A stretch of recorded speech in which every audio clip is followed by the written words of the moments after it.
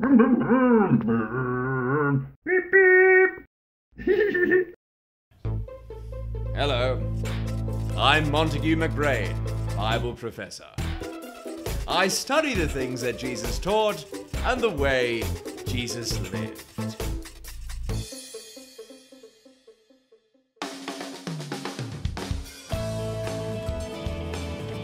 Oh, hello.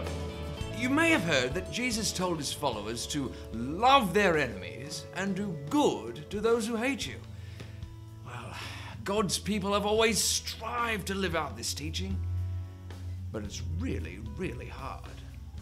For example, I had this really awesome BMX bike. It was like the best bike ever.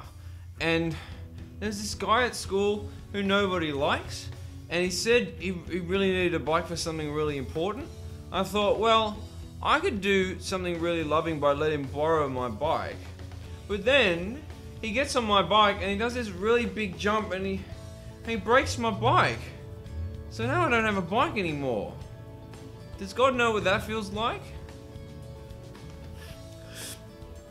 At school today, I saw this kid and he's getting beat up, and I wanted to help him.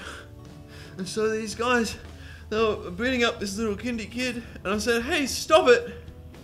And then they hit me in the face. Does God know what this feels like?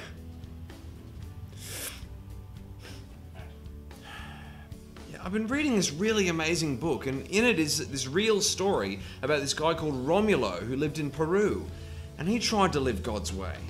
And this bunch of terrorists just came around, and Romulo tried to tell them about how much God loves them, but instead they got out a gun and they shot him. This guy was killed because he tried to tell someone that God loved them.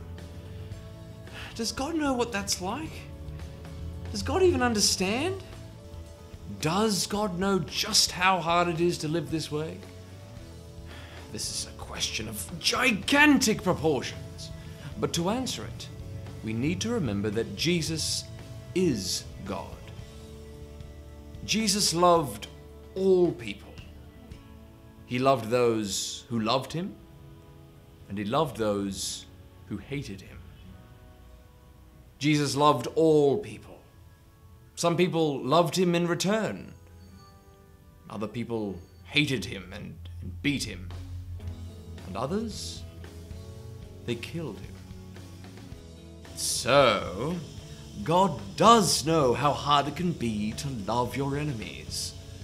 He went through it all, so he knows how awful it can feel. Which means, when you love all people, even your enemies, you are being like God. I'm Montague McBrain, Bible professor.